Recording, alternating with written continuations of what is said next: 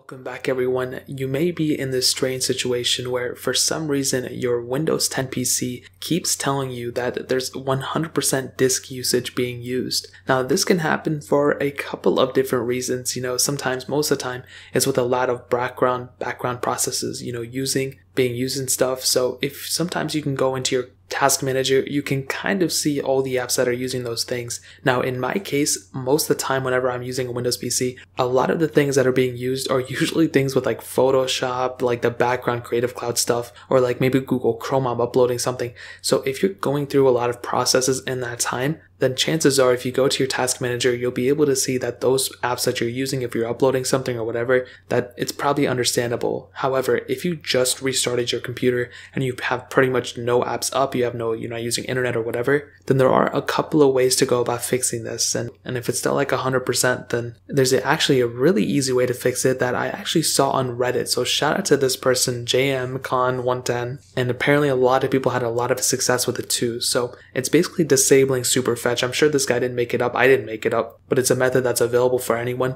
And in order to do this, what you want to do is you want to hit Control R on your keyboard. You want to hit services.msc, and then you want to go to the superfetch option. Now you want to right click on properties. Now you want to right click there, and then you want to hit properties, and you want to change the startup type to disabled. And then when you get that little pop-up, you want to click stop, and then apparently the disk usage will go down to around 0% as what this person has stated. And that's one way to go about doing it. If this doesn't fix it, there are a couple of other ways that I'll go ahead and mention. The main other way is to obviously close out of anything that you're currently not using. But on top of that, if you go into your task manager, you can always see a ton of things that are being used. And if you go on there, you can just stop those specific options. So if something's using like 30 or 60%, one of the biggest things that always take up a lot amount of storage are virus softwares. So if you have a certain software that you know on your computer, any antivirus software, the best thing to do would be to, not fully delete it,